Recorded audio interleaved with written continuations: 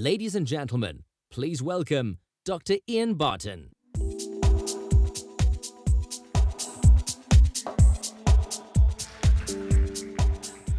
It's always a terrible thing when your name is bigger than you, isn't it? Jeez, it's a hell of a thing to deal with when you start off. Well, thank you very, very much for coming out. I know it's late in the day, and hopefully we'll make things a little bit of fun for you and a little bit of entertaining. I always like to be provocative in the things that I talk about because that's how we learn. We debate to learn. We don't just sit and listen to lectures to learn. And so my goal in any of these is to try and offend everyone in the room at least once. Okay. So if you feel offended at any stage, this is a good thing. Okay. Just go with me. You'll also note that I've got Imperial Logistics and the SAPIX logo up this year. Consistently at SAPIX, I always get given into trouble. I get a row for only having used the Imperial logo and somebody gets offended. So this year I've gone for balance. All right, Michelle, you're proud of me. I want to start off, we're going to be talking about why the hell there's not more supply chain professionals in the healthcare space. Many of you will have been to the talks earlier today, Dominique's talk on people that deliver, about trying to professionalize the people who work in public health. You'll have heard Trip talking about helping the private sector or getting the private sector involved in supply chain management. We want to talk about how to get you guys excited about getting into healthcare, because we need professionals in the space. We don't just need the people in the space to become supply chain professionals, we need more supply chain professionals to get excited about getting into the space. And so that's what we're going to be talking about today. I started off, Liesl, this first slide is specifically for you. That is a pharmacy in Mumbai that I took a photograph of. That is a retail pharmacy in Mumbai. And as you can see, they're using highly chaotic put away. And I don't think they're using demand-driven MRP for their replenishment. No. So yeah, we have some challenges in the space, but it's well worth playing in. So if you look at the environment of healthcare, everybody gets all antsy about it. They go, ooh, no, it's pharmaceuticals, it's medicine, it's special. No, it's healthcare, it's different. Well, bad news is it's actually not, right? It's actually just supply chain. And it's good, logical, hardcore supply chain. And people will say to me, oh, no, but we've got this whole thing about regulatory compliance. Well, try moving liquor, yeah? Or, oh, no, we've got cold chain requirements. Well, the whole cold chain requirement of the entire South African pharmaceutical market runs to about 60,000 cases a year that we do in cold chain management. Pick and Pay Longmeadow does 790,000 cases a week in regulated and validated cold chain management. But I'm not supposed to use South African examples because all the people in public health get all, oh, but that's South Africa, it doesn't work anywhere else. Well, you'd be interested to know that in Kenya, the Flower Growers Association of Kenya last year shipped 150,000 tons of cut flowers by validated cold chain out of Nairobi, and the Kenyan Fruit Growers Association moved 160,000 tons, together constituting just over 10 Boeing 747s, 10 jumbo jet freighters per day, flying out of Nairobi Airport off to the markets of Europe, North America, and South Africa in cold chain systems validated by Waitrose, Tesco's, Woolworths, and Whole Foods, of all people. But when it came time for somebody to put together a conference to talk about cold chain and pharmaceuticals, they held it in Nairobi, and they flew in plane loads of people from all around the world to come and talk about cold chain and pharmaceuticals. Do you think they invited anybody from the Kenyan Fruit Growers Association or the Kenyan Flower Growers Association? So the point of the story is, it's actually not that different. It's supply chain. And in fact, there's great stuff that you guys know inside out and backwards and forwards that you could be applying in the public health space and doing great work in the public health space. But there's all this smoke and mirrors about how hard it is. And so, yes, we're going to talk about the ideas of what we can do to change the environment. We're going to talk about the things that need to happen. But in order to set the scene, I do need to just tell you a few stories about some of the crazy stuff that goes on and give you a couple of my own theories about how things should work and how you make the world turn from left to right. I did leave that picture in down the bottom, though, for just as a bit of a nudge. So when they ran this conference in East Africa on cold chain, the USAID guys said, "Oh, but we didn't know." So I sent them the photograph of their USAID-funded conference of the Kenyan Flower Growers Association. Because it wasn't the guy who was speaking's fault, I put the Flower Growers Association's logo over his face for his own modesty. But it just shows even the donors don't talk to themselves about some of the things that they're up to. If you look at the circles of life, and yeah, I'm not going to do the Lion King lecture of remember who you are, but in business, we talk about how we actually design and operate supply chain models. So we look at the operational requirement, we define and design, we implement, we operate, and we figure out how to continually improve that. So that's about how you manage a business. In quality management, somebody else had the slide up earlier. In fact, it was Gavin had the slide up earlier with the Do, Measure, Act, and Plan. And that's the quality management thing. But the third circle of life in our space is environmental management. And that's this concept of trying to change the rules under which we have to function. It's the easiest thing in the world for people to worry and get upset that the regulations as they are make it impossible for them to achieve the things they'd like to. Well, if you don't like the rules, get them changed. You can't just sit and lament about them. But if you want to get rules and regulations changed, you actually have to start in this cycle. And so you start off with the process of advocacy, and you drive the political policy change. And once you have the policy change, you then have to get the regulatory change. And once you have the regulatory change, then you can influence practice.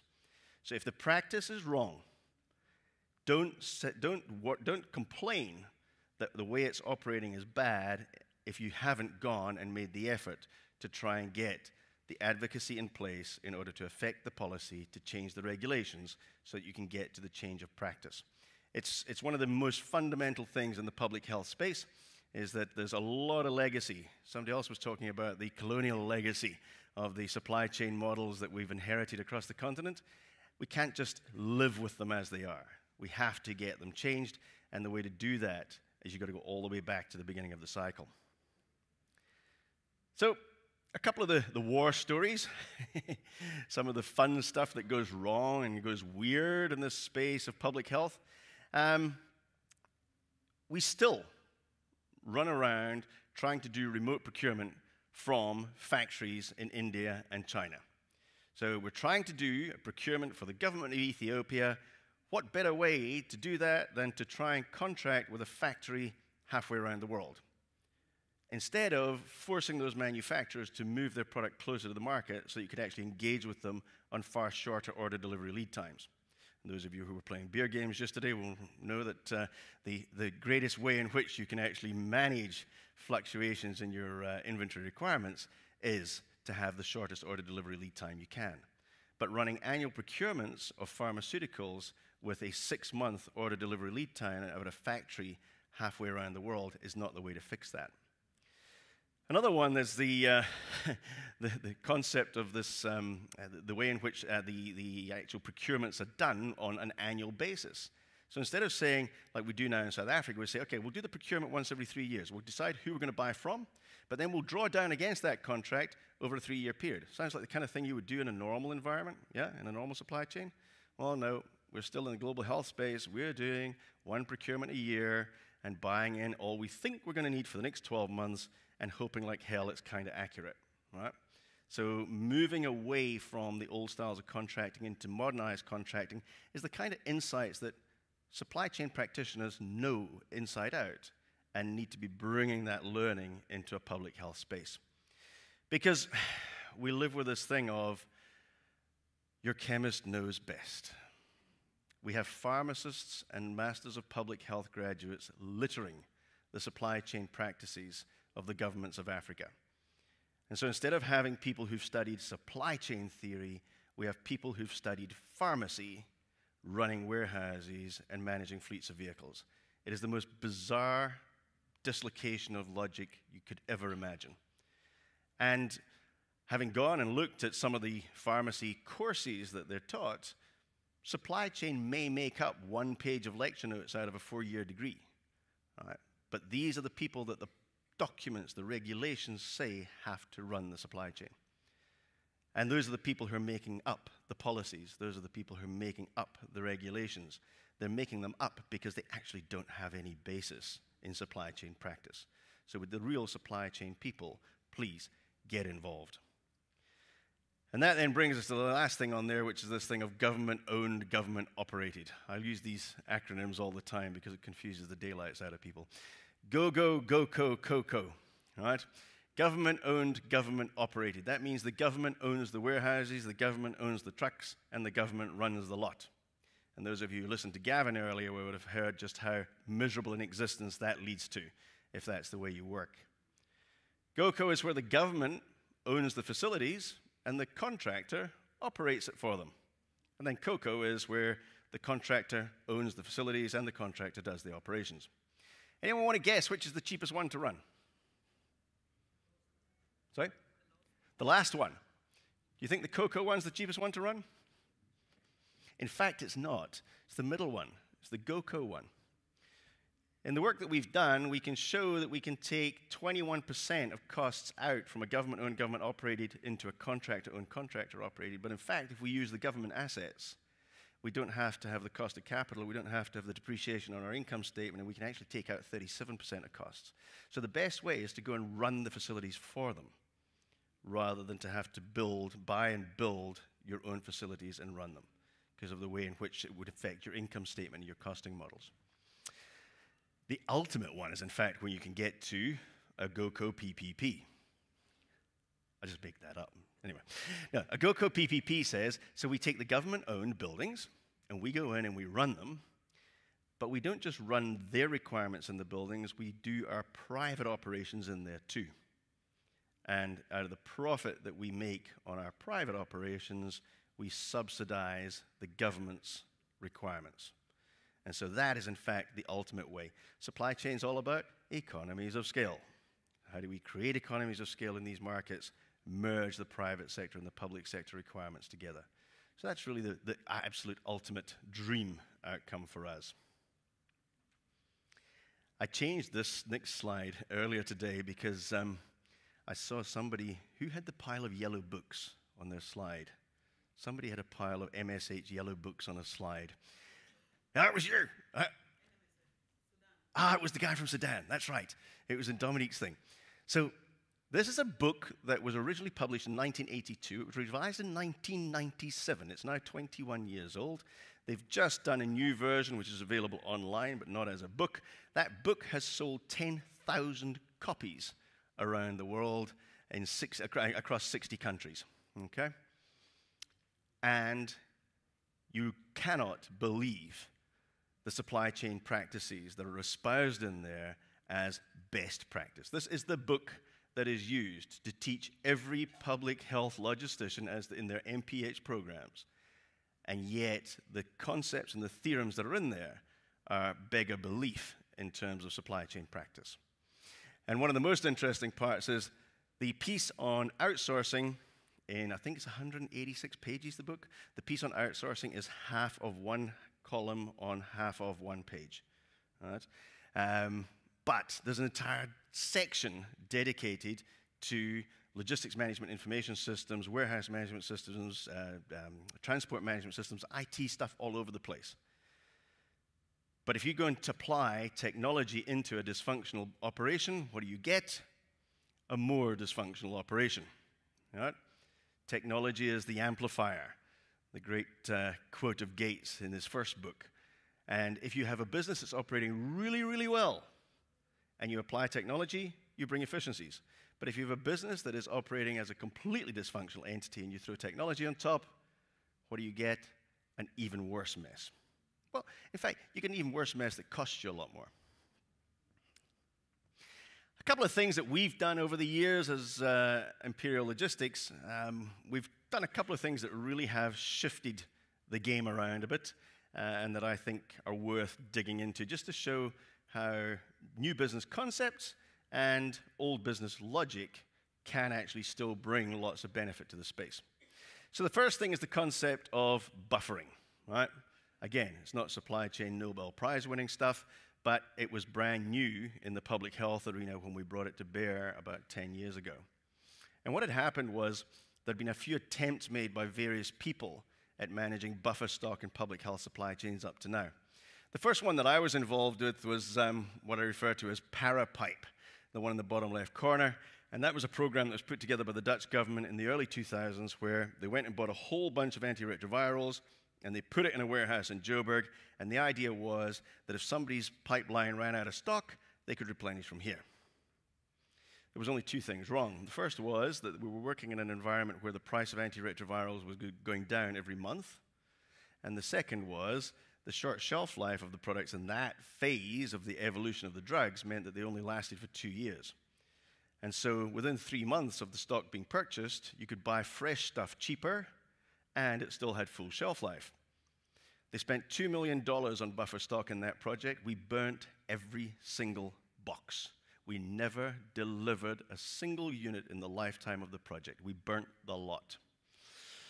The top left, pre-pipe, that's what the TB guys do. So they've said to the manufacturers, you keep it at your house, and we'll tell you when we want it. Sounds like a great idea. It means that they don't have to buy it in advance. They have got some level of volume commitments, but it doesn't mean that they have to bring it and store it at their cost. But what happens? You're still sitting, pulling inventory from a facility halfway around the world with a 6 to 8 week shipping time on the water. So your total order delivery lead time is very difficult to get below 3 months. Top right, the post-pipe, well, that's the classic central medical stores model. That's what Gavin was talking about what we're trying to shut down in South Africa, because that doesn't work either, especially if you're in an annual procurement cycle where you buy once a year and you dump it all into the environment and hope like hell that it was close to what you required. The intra-pipe model is the one that we developed and deployed for the US government and for the HIV program of the US government. And that we ran for 10 years. And in that period, we ran at a 99% on time in full. We had a 0% stock outs, and we had a 0.15% value of goods, 0.15% expiry and destruction for expiry of goods. So the buffering at a regional level, we bought the stuff, we brought it close to the market. We put it in Kenya to service East Africa. We put it in Joburg to service SADC. We put it in Ghana to service West Africa. 3 buffer locations. That's the performance levels we achieved. Nobody in public health has ever done it before or since. And in fact, it's been like the best double-blind controlled study you could ever done in science. They decided in the new contract about 3 years ago to do away with it. And what has happened? They've moved from 99% on time in full to where they're now up to 37%, I think. They were as low as 9. Yeah? That's literally how bad it got by changing back to the old remote procurement, long order delivery lead time. The top right one, product affordability, is a thing that we're doing where we're saying, if you can get the price of product in the market as low as possible, the volume of growth you can achieve is huge. Now stick with me. It's quite a complex logic, but it's actually really simple once you get your head around it.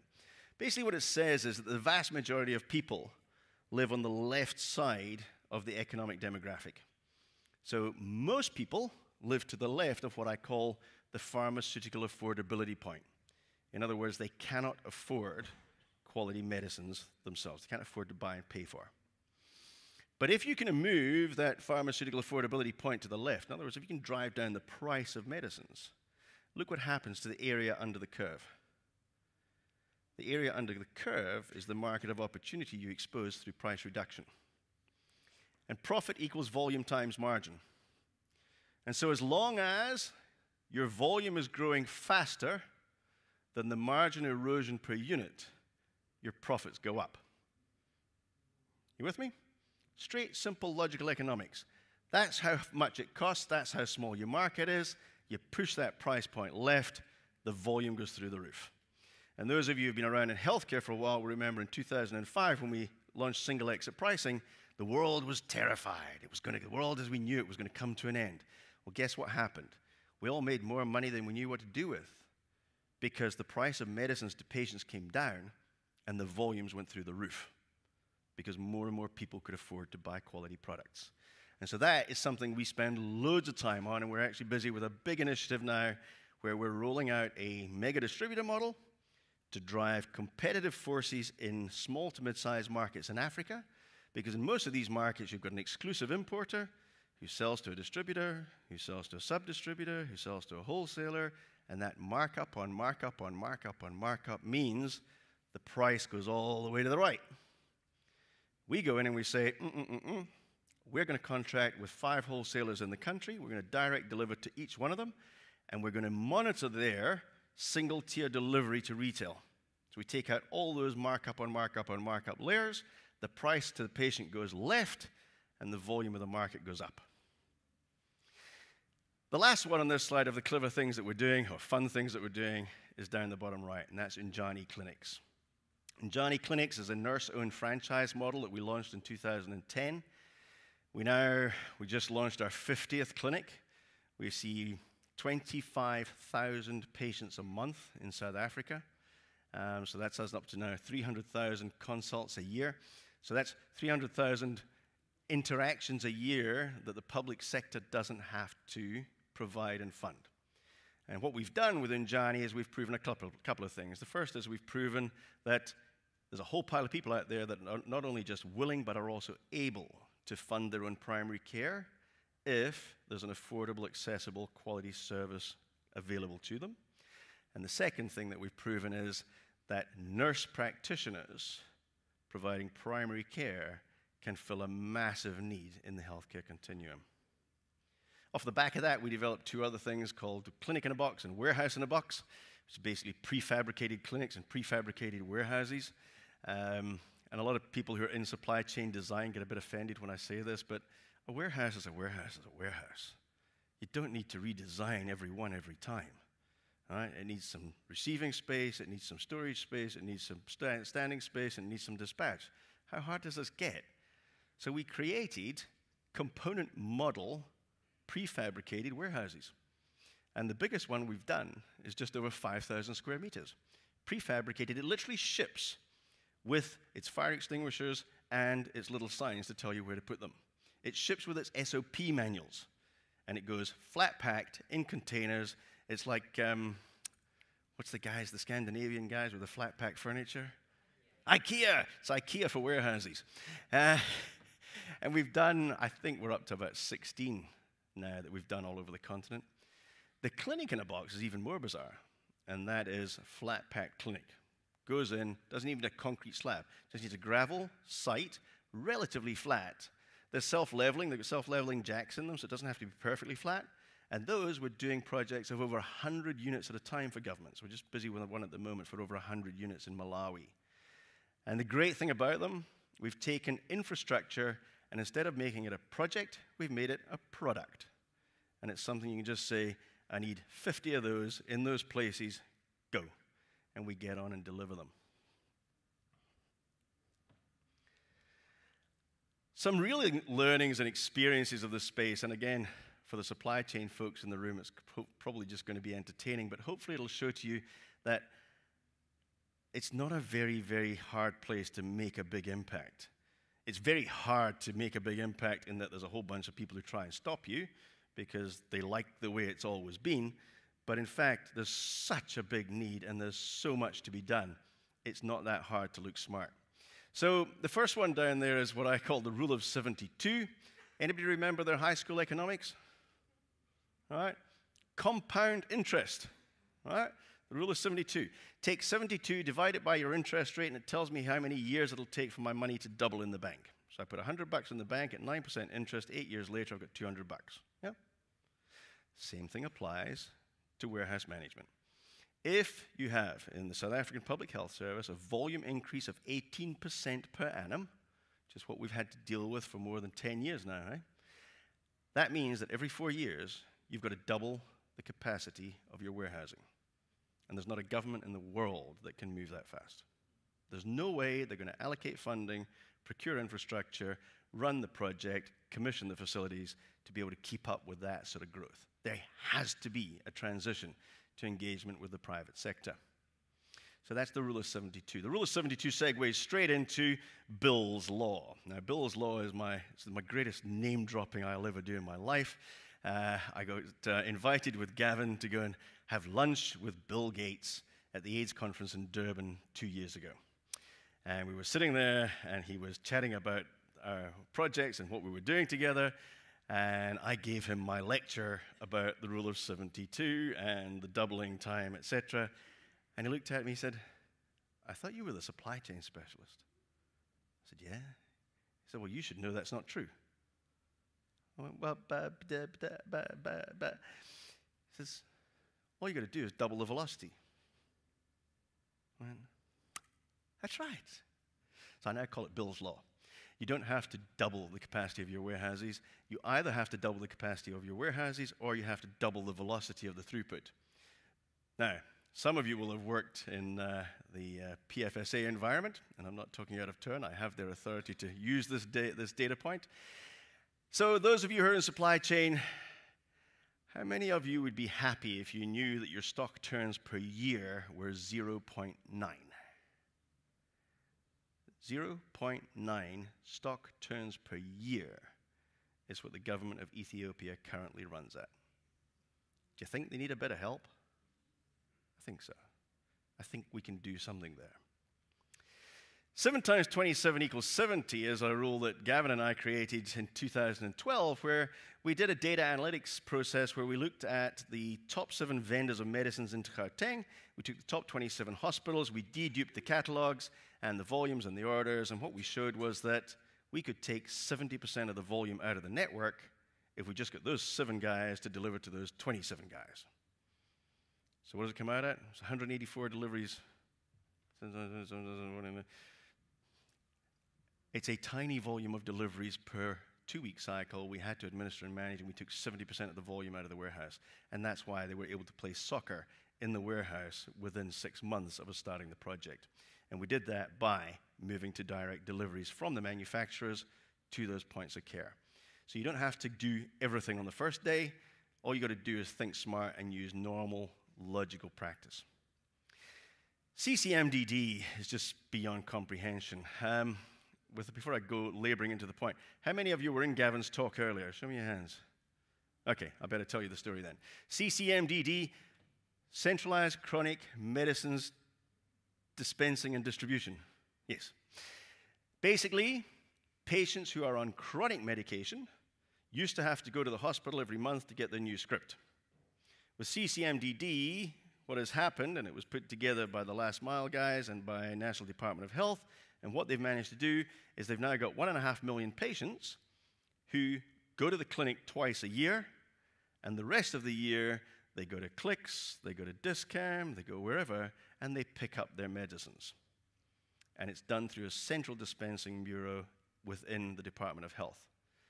And I was working it out when you were talking earlier. That essentially means that program today has reduced patient engagements in the public sector by 15 million consults per year, because they've gone from 12 visits per annum to 2 visits per annum. So you've taken out the 18 minus the 3, so 15 million consults a year you've managed to reduce by. The other thing that Gavin was talking about was how we've instituted this practice of transparent analytics and reporting. We thought of calling it name and shame, but some people were offended by that, so transparent reporting of supply chain performance.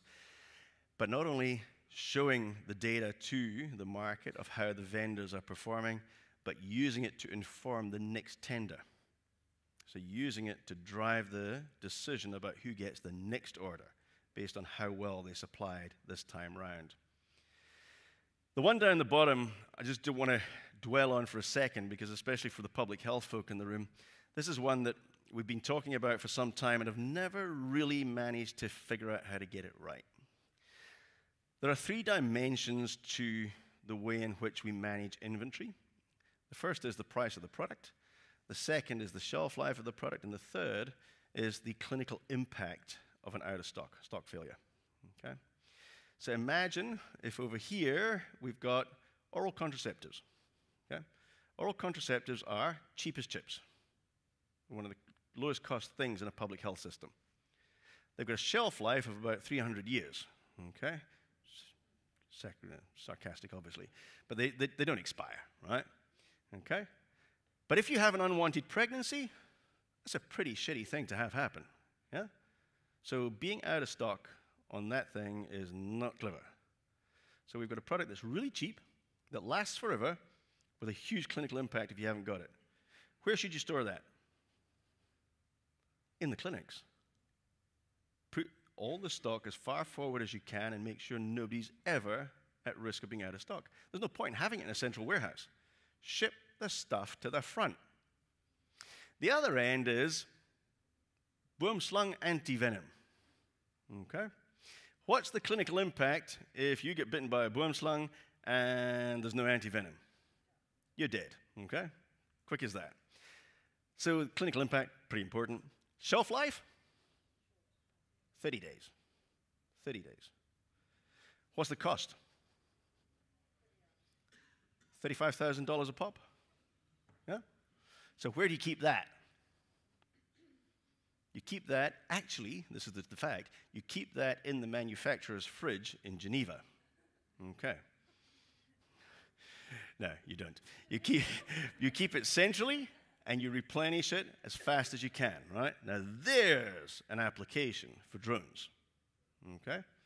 But it's not a case of you're going to ship that stuff down the front end, and it's not a situation where you're going to keep it somewhere that it's going to take 3 days to get it where it needs to go, because by that stage, you need a currency, not an injection. So you see the logic. Now, this is called segmentation. Ever heard of that in the supply chain industry? Uh-huh. But the public health people think they invented the term about 3 years ago. It's the most crazy thing in the world. It's good, logical supply chain practice, and all we have to do is make sure that we apply it in the space. So the Wayne Gretzky question, where the hell is the puck going to go? What comes next? What is it we need to be thinking about, and what is it that we want to apply our minds to? Did you all read it in time? No, go back, she says. It's great. It's the second time I've seen a Dilbert cartoon today. Somebody else had one earlier. Yeah. But isn't it amazing? If you want to get a huge crowd in a room, just use the B word, blockchain. Put it somewhere in your title. You'll fill the place. Huh? It's the most bizarre. It's like a secret society. At some stage, somebody's going to go, the emperor has no clothes. Oh, no, that's Bitcoin. That's the Ponzi scheme. Now, on blockchain, blockchain actually has got a foundation and a logic. And blockchain, in fact, is a fundamental part of what we're doing around serialization and authentication. To give you a bit of an idea why, so you see the data point there, 500 million patient packs a year, 43 million patient packs a month. That's how much medicine we move around the continent within Imperial Logistics every month. That's 1,000 packs a minute, all day, all year. That's a lot of responsibility and a lot of accountability. But think about the logic. So from manufacturer all the way to patient, you're probably going to see about 10 scans per life cycle. Now, at 43 million packs a month, that means we're going to generate about 500 million records a month, just in our supply structures. And we're going to do that from about 50 manufacturing sites across 16 manufacturers around the world, 15, 20 international freighting partners, 105 in-country wholesaling partners, and just on 600,000 points of care across a catalog of 35,000 SKUs. You want to do that with a serial database update? Or would you like to use synchronous database update management a la blockchain? All right, so there's no question that as we move into the world of serialization and authentication, we're going to have to use blockchain logic to be able to get the level of visibility, transparency, and integration and mutual authentication that's necessary to make it work. The scale, the impact of the fake medicine market is beyond comprehension. The data points that are dished out, 60% of anti-malarials in Nigeria, fake or counterfeit. Look at those data points around the number of deaths per annum as a result of fake medicine. All right?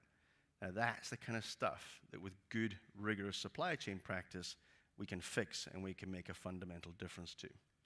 Because make no mistake, you don't do it through regulation.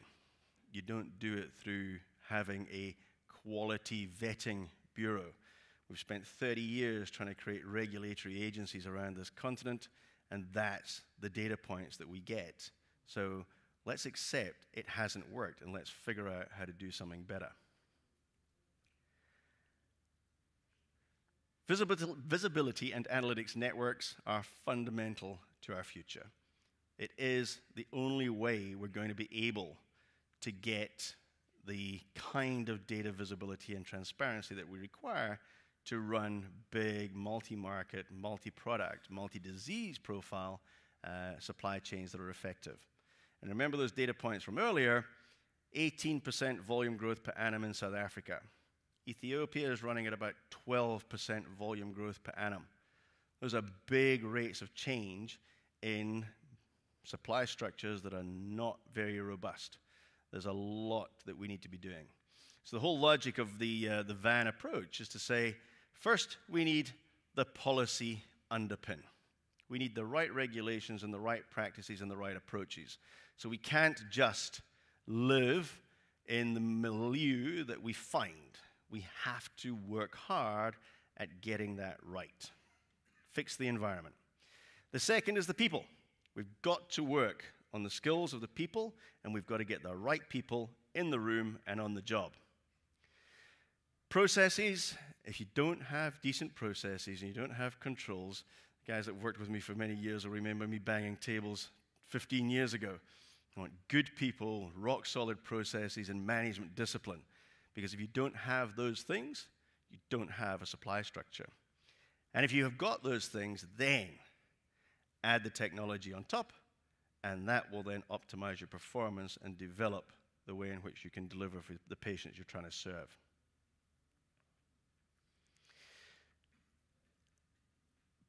One of the last reasons for getting involved in this thing is the most important one. Getting into public health supply chain is really, really cool because you get to do something that really, really matters. I struggled in my prior job to get excited about delivering cell phones. I really did. I tried very hard, but I couldn't get into it. It didn't. This makes you get out of bed in the morning, right? This is doing stuff that saves lives. This is doing stuff that impacts patients. This is doing stuff that fundamentally changes the way in which people are able to live their lives. And it doesn't matter which side of the vortex you believe in. Do sick people get poor or do poor people get sick? Right? Healthcare is a fundamental in driving the transition to where healthy people hold their jobs, earn more money, manage their lives better, move up the scale, and you drive the wealth creation path of this great continent that we live in. So you're doing something that's really good, and as I've hopefully demonstrated to you this afternoon, there's lots and lots of space to do stuff really, really well. And just to give you an idea of the business opportunity, the US government is currently spending just over $5 billion per year on donor-funded programmatic support work. The Global Fund spends just about the same. I don't know, how much does Gates spend, Tom? But if you take the donor environment of the US government and the Global Fund and the private donors, you're easily running into that, close to that $10 billion a year worth of business that has to get done. And then the public sector, the governments of Africa, are adding money on top of that. So just the public health business opportunity is of an order of magnitude that should be attractive to any organization sitting here. And it's not capped out by any manner of means. That thing down the bottom of 90-90-90 says, today, 20 million people in the world are on antiretrovirals. There are 32 million people living with HIV/AIDS. The goal of UN AIDS by 2025 is to get to where 90% of them are on HIV therapy. So 90% of 32, now 3 is 27, 29, okay, 30 million, and we're on 20. So there's a 50% growth potential just in antiretrovirals. And that's before somebody finally delivers as a malaria vaccine that we then have to manage cold chain support for across the continent in order to get that job done. So big business today, big business opportunity in the future, and so a great place to build your career in. And then there are some great people to work with as well. So you've heard, those of you who were at Trip's talk earlier will have heard about the African Resource Center, and that is the ability of the private sector to engage with the health sector and to deliver IP, to deliver concepts, to deliver guidance. So you don't have to change careers and come into public health. You can help and work with the people who are trying to drive change in public health by partnering with someone like ARC. And finally, people that deliver, an organization that we partner very closely with because we do believe that we can, as an organization, bring to bear knowledge, experiences, best practices of what can actually be done. And so when you get to the end of the day, by 2030, the goal of Dr. Tedros, the new Director General of the World Health Organization, is the concept of universal health care.